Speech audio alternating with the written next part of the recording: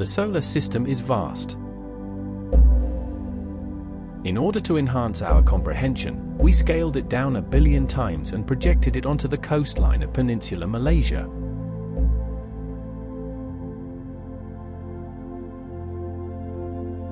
We begin our journey at the Teluk Kemang Observatory in Port Dickson, with the Sun at the center of our scale model.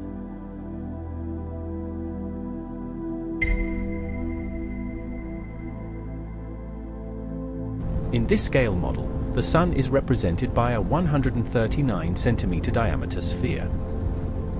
The Sun's mass accounts for approximately 99.9% of the total mass of the solar system. The hottest part of the Sun is its core, where temperatures exceed 15 million degrees Celsius. Here, hydrogen is being converted into helium. This nuclear fusion reaction produces enormous amounts of energy. To reach the innermost planet in the solar system, we must travel approximately 58 meters in the scale model.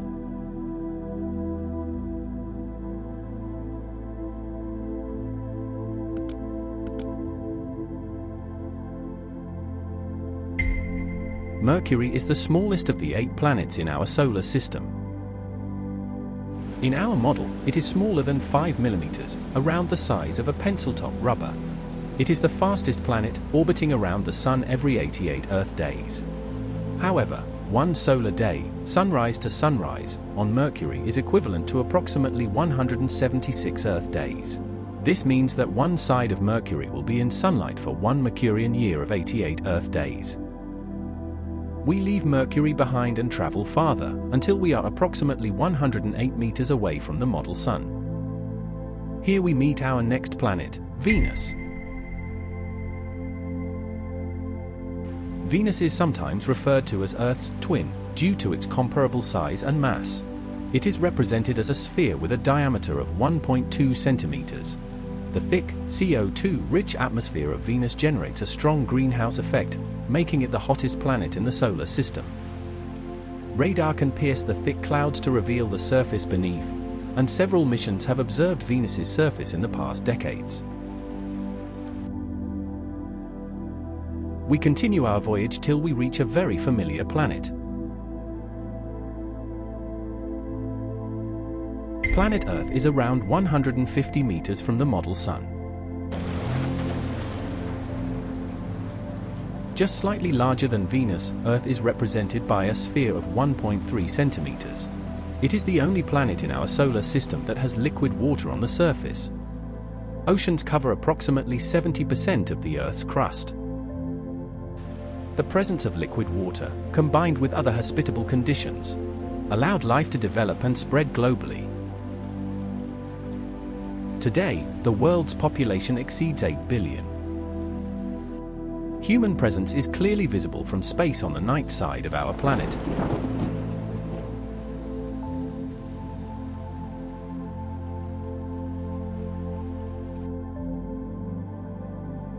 After about 228 meters from the model Sun, we arrive at the farthest inner planet, Mars. It is also known as the Red Planet because of its iron-rich minerals.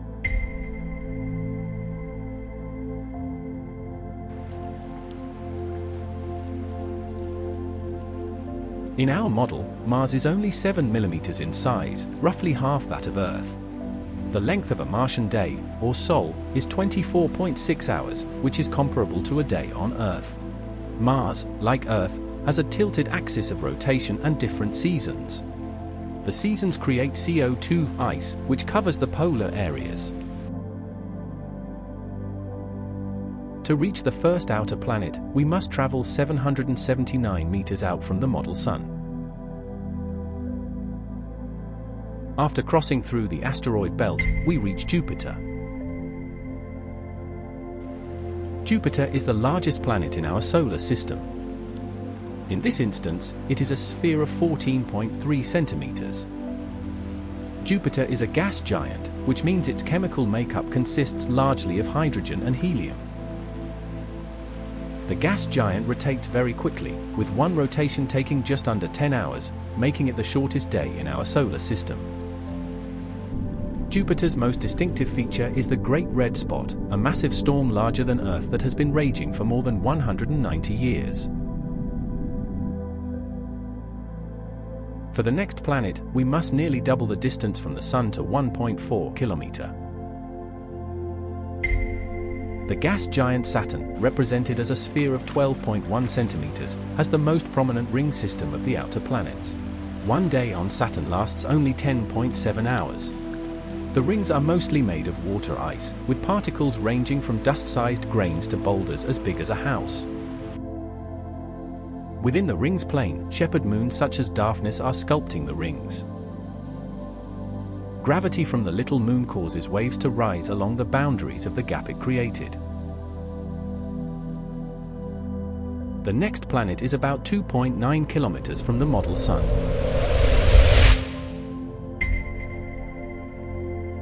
Uranus is the third largest planet, depicted here as a 5.1 centimeter sphere. Uranus is categorized as an ice giant. Most of the planet is made of water, ammonia, and methane. The ice giant is surrounded by a faint ring system. Uranus appears to rotate sideways due to its unusual tilt. To reach the final planet, we must travel farther than ever before. In our model, we have to travel 4.5 kilometers away from the Sun. In the actual solar system, sunlight takes slightly longer than 4 hours to get from the Sun to the outermost planet.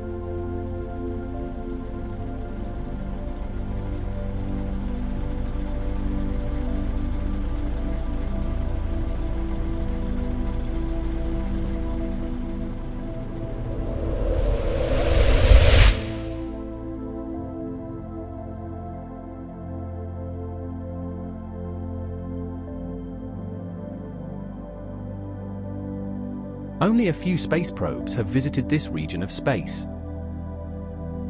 Only one, Voyager 2, performed a flyby of the next planet, Neptune, the farthest planet in the solar system. Ice giant Neptune is slightly smaller than Uranus and is depicted here as a sphere of 5.0 centimeter. It takes the outermost planet almost 165 years to orbit the Sun. Many images of Neptune, captured during the Voyager 2 flyby, show the planet in a much deeper blue. Recently, researchers rebalanced the images using additional data sources, resulting in images more accurately reflecting the true colors. This concludes our incredible journey through the solar system. We traveled a mere 4.5 kilometers in the scale model, which translates to an astonishing 4.5 billion kilometers in reality.